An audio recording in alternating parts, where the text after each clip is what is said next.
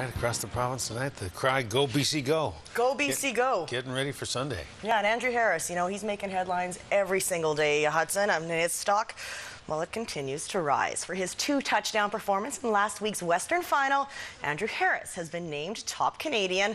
I hope the Lions are making up some number 33 jerseys for Grey Cup Sunday because Andrew Harris's fan base is blowing up.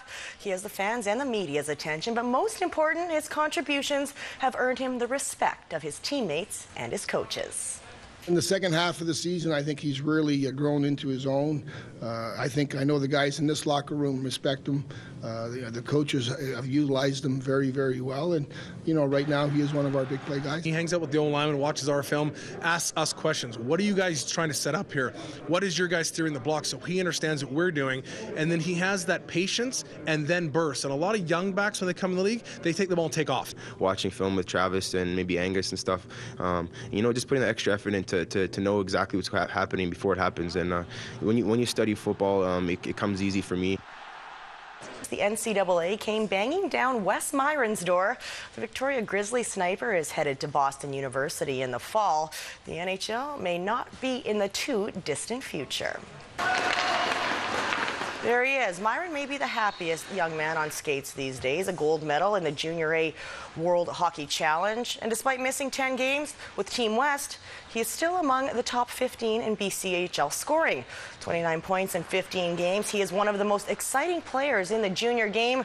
Beantown is certainly getting a blue chipper in the Victoria native. Yeah, I think it was a good fit for me. The program there has a lot of good players coming out of it every year, and I know it's on the other coast, but it felt like home. And yeah, I know Justin Cornell, he's there and he's loving it, and I train with him in the summer, so everything just fell into place right there.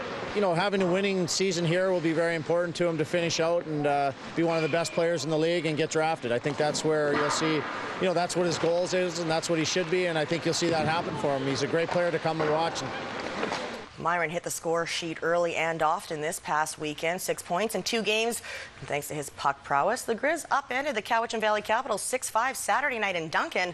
This Friday, the Grizzlies and Capitals will meet again at Bear Mountain Arena in Game 1 of a home-and-home series. We had them on Saturday, and it was a good physical game at the start, right through to the finish, and I'm expecting both games this weekend against them, home and home, are going to be just as tough, and it's a good test for us, and it'd be good to gain some ground and beat these guys. 0-5 start, we've really had to crawl ourselves back in there, so we're pretty happy where we sit right now. You know, we have to have another big weekend here and get at least one of the two and look to build. We got a good schedule the rest of the way. We've had a tough schedule to start, and the guys are all starting to come to play together and play real well, and you know, we just got to keep climbing the standings and win the division like we want to. Well, who says golf is just a summertime game? Definitely not the pros playing on the Vancouver Island Winter Tour. The 10-round event is the brainchild of golf pro Ed Boudreau, and today's 3rd round was being played on his home golf course at Gorge Vale. Some of the island's top golfers were on the course today, including a man who goes by the handle Disco Stu. He's the 2-time Canadian Tour champion, Stuart Anderson. He joined the men on the links. Anderson is fresh off a fantastic season on the Canadian Tour and on the brink of breaking into the PGA. Next week is the finals of PGA Tour qualifying school, so I have the opportunity to get my PGA Tour card if I finish in the top 25. Other than that, I'm a member of the Nationwide Tour now, so I have moved on from the Canadian Tour and some of the mini tours I've played, so real excited about that. Can support our tour also. Wish them all the best in final stage. It's pretty exciting, especially having a guy from Souk and on the island here, so I think he can do it. He's been putting up some great numbers this year, and he's had some fantastic results, a couple good wins, so I think he's got a good chance down at PGA West.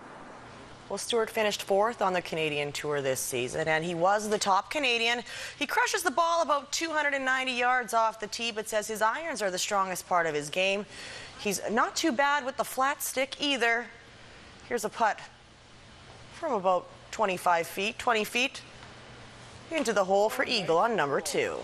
Disco Stu is your nickname. Any dance moves out there on the... Not today, probably. You know, it's a little bit too cold. Maybe if...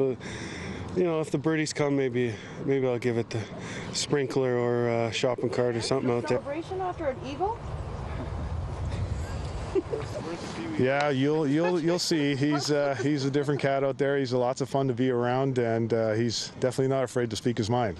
You continue to support these island events? Absolutely. I'd like to do the same as Jim Rutledge. Jim's always done a good job of coming back and supporting Victoria in the island tournaments, and I hope to do the same in the future.